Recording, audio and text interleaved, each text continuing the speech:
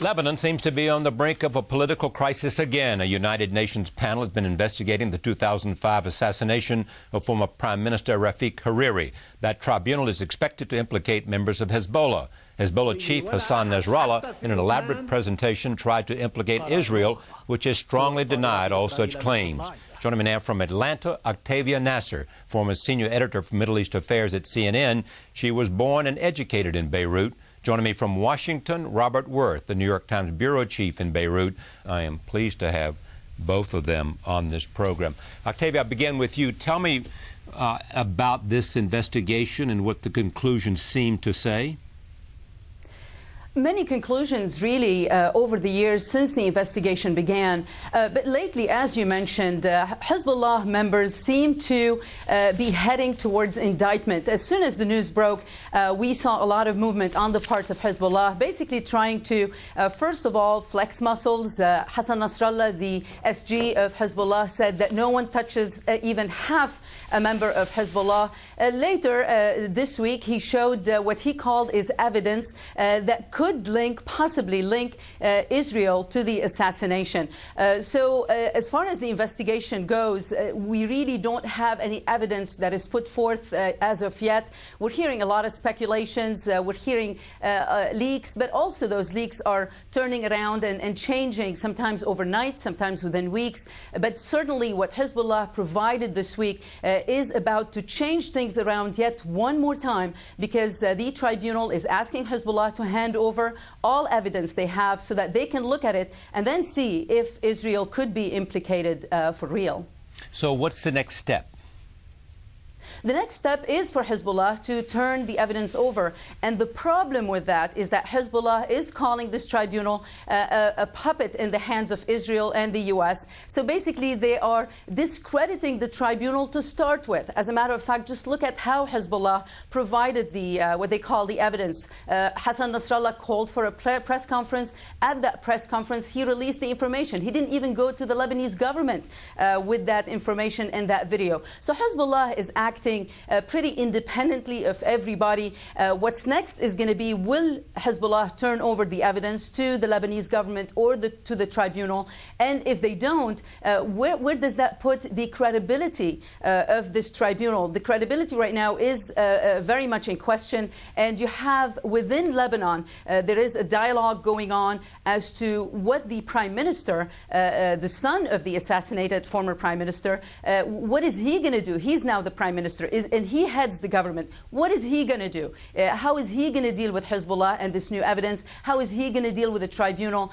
So the question of credibility is going to be something to be addressed, and addressed very soon. So what do you think about that, Robert, the Prime Minister of Lebanon and the son of the assassinated former leader? Yeah, I think he has to play this very carefully, because he seems to reject Nasrallah's claims. It's very easy in Lebanon to paint someone as a Zionist tool, that kind of thing. So I think he has to basically listen to this and be willing to be open to it, you know, we'll see what he does in the coming months. He's made a lot of trips to Syria. The early expectation was that Syria would be, and this was the early speculation after the assassination, that the Syrians intelligence service or other people in the government might somehow be implicated, but that all seems to have gone away.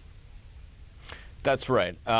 Now everyone believes that Hezbollah will be indicted. It's not clear whether they'll be indicted for actually sort of being the culprits in this killing, or merely being sort of felony murder type situation where they would have provided some a car or explosive. In other words, having played some minor role. It's just not clear what kind of evidence the court has, and they've been very silent about that. But do you have any sense of who actually did it, who carried it out?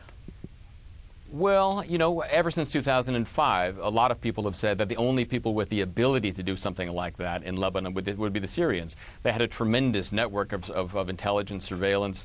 They were, up until 2005, militarily occupying much of Lebanon. And that's been the assumption. Of course, they have strongly denied that ever since. And so what are the implications for the Syrians from this investigation now? I think the Syrians feel they're now in a confident position because it's been years, and the only people who were detained in connection with this investigation, 4 top state security generals in Lebanon, have since been released for lack of evidence. These were men, in particular one named Jamil Sayed, who were very close to Syria. So the Syrians now feel that they probably the tribunal doesn't have enough evidence to go after them. And their influence in Lebanon in the meantime has been rebuilt considerably. In some ways, they're in a better position than they were. They don't have to have military forces in Lebanon, but there are plenty of politicians who are willing to do their bidding. But does that include Hezbollah? Oh, yes, they have a long-standing relationship with Hezbollah, although it's tricky and complicated. Some people say that Syria might actually be happy to see Hezbollah politically sort of taken down a notch by these indictments. There's no question, I think, that if the indictments do come out, even if Hezbollah ignores them completely, as Nasrallah has said he would, most people seem to think they would be sort of a moral strike against Hezbollah that would undermine the party's reputation for integrity. What's their reputation in Lebanon today, Octavia? Hezbollah, and how deep are they in the government? Look, Hezbollah is seen in Lebanon as a resistance. It was established as resistance to the occupation, the Israeli occupation of southern Lebanon. It remains so. It really got empowered in 2006 after that war between Hezbollah and Israel. The mere fact that they survived that war, that they remained on their feet, that Hassan Nasrallah was still alive at the end of the war, that made them even stronger in the region. Of course, since then, they also became part of the government in Lebanon. So Hezbollah is seen as an integral part of Lebanon. They have a lot of seats in government, so they can play a role in blocking this tribunal, for instance. They can play a role in making life very difficult for the Prime Minister, for the country to move forward. So they are a power to be dealt with very delicately, and it seems that this is how the Lebanese government is dealing with them. As a matter of fact, as soon as the news of the indictment came up, we heard news that the Prime Minister, Hariri, went to Hassan Nasrallah, the Secretary General of Hezbollah, and told him about the indictment. As a matter of fact, we also heard news that Hariri himself asked the tribunal to delay the announcement of the indictment to avoid clashes, to avoid trouble within the country. So basically, he went to Hassan Nasrallah and said, there will be indictment, that's what I'm hearing, but these might be rogue elements within Hezbollah. This doesn't mean an indictment of Hezbollah, the militia itself, the group itself. And what's their relationship to Iran? Very close one. Very, very close relationship to Iran. Iran provides training, weapons, money, support. It is a relationship that Hezbollah talks about all the time. They're very proud of it. Definitely not apologizing for that relationship and not having a relationship in secret. So definitely a strong relationship with Iran. And this relationship is starting to translate on the ground. For instance, when we had that clash last week on the border between the Lebanese army and the Israeli army. It was very tense for a couple of days there, people thinking a war might break out because of that tension. As soon as we started hearing news, for example, that the U.S. is going to stop aid to the Lebanese army, Iran stepped in to volunteer to support the Lebanese army. Well, this is the effect of Iran and Hezbollah being very close, and Hezbollah basically using the opportunity of a clash on the border between Israel and Lebanon, and this time around it's the Lebanese army and the Israeli army, and basically stepping in and saying we will support the Lebanese army, Iran stepping in immediately and saying we will support as well. And what's at stake for the United States, Robert, and what leverage does it have? Well, it's not clear how much leverage it has at this point. I mean, the Bush administration made clear that it took the side of what was then called the Cedar Revolution in 2005, when there was a very strong anti-Syrian movement. But gradually, and a lot of anti-Syrian politicians seemed to believe that they had the U.S. behind them at that time, that the U.S. might even intervene militarily and push Syria out. But gradually it became clear that this wasn't the case, that the U.S. was too tied down in other conflicts, And this really hurt the anti-Syrian coalition in Lebanon, which was known as March 14th. You had a lot of defections. And that led to this gradual rebuilding of Syrian influence. Now, obviously, the United States doesn't want to see Hezbollah strengthened. It doesn't want to see Hezbollah take a greater role in Lebanon. It certainly doesn't want to see the Lebanese army becoming mingled in some way with Hezbollah. And the Israelis, obviously, I mean, the Lebanese army has been seen for a long time as this neutral force, kind of an ineffective force, but it's been seen as this neutral force.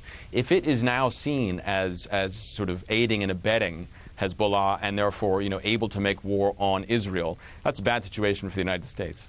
And what about France, which has always had an interest in Lebanon? I think their position is very much like that of the United States. I mean, they have, on the one hand, been very instrumental in making openings to Syria, and reaching out and engaging even before the United States did. There's commercial transactions there and so forth. But I think they thought the policy of isolation with Syria didn't make any sense. Nonetheless, they also don't want to see a conflict in Lebanon, and they don't want to see any strengthening of the Syrian hand in South Lebanon or Hezbollah. In a word, Octavia, I assume that Israel's fears are of Hezbollah and how much it is rearming and how far-reaching those armaments and missiles might be. But what else does Israel fear about the developments in Lebanon? Well, several things, really, and it depends on who you ask within Israel. Different groups have different fears, and ordinary citizens of Israel have different fears as well. Ordinary citizens, for example, don't want war. You hear it from them, especially on social networks, for example, on the internet. These are the people, the ordinary Israelis, that say, we do not want war. And any time that you hear tension in the air, as a matter of fact, this is coming from both sides, the Lebanese side, ordinary citizens, and Israeli as well. As far as the government is concerned, definitely the government of Israel is making it clear that they will defend their border. They're saying that they are not going to stand up to, they're not going to accept anyone challenging the security of Israel. They've maintained that position all along. So as soon as there was trouble last week with the Lebanese army, of course the IDF is saying that the Lebanese army started shooting at the Israeli soldiers and they returned fire. But basically they're saying they will protect their border. And that is something that Israel is very concerned about, security, and they will do everything they can to protect their borders. Now, take it a few steps further and talk about, you asked about the U.S., for example, and there is a group within Israel that is not as keen on war or on conflict as others might be, and they're saying they don't want the situation to get out of hand, in other words. So try to resolve the situation early instead of getting to a conflict situation where Israel has to respond, because as soon as Israel's border is threatened or Israel's territory is threatened, Israel will retaliate. So you have a group of people saying, deal with the situation early on, don't wait for an explosive situation because then it will mean war. And then you have others saying, we're standing by any sign of attacking our borders or our land, we will retaliate. One last question, Robert. When will these indictments be returned? We don't know. The tribunal has not said. The Lebanese press has been full of reports about them coming in September, but they may well come later. I might just want, if I could, return to the previous point and say that Israel has said that if there is another war, it'll be a much larger, more catastrophic one than the one we had in July 2006. And Hezbollah, for its part, has answered that, saying, we've got better weapons than before. We're going to hit you harder. We're going to hit Tel Aviv. There's a fear that this could not only become a more catastrophic war in terms of casualties on the ground in Lebanon and Israel, but might also draw in Iran, might provoke a strike on Iran from Israel, and become a broader regional war. And I think that's a big part of the fear that's going on. Yeah, I mean, I think you just put your finger on it. That's why Lebanon is so potentially explosive. Yeah. On that, thank you very much, Robert Worth, New York Times, Octavia Nasr, Middle East affairs expert from Atlanta,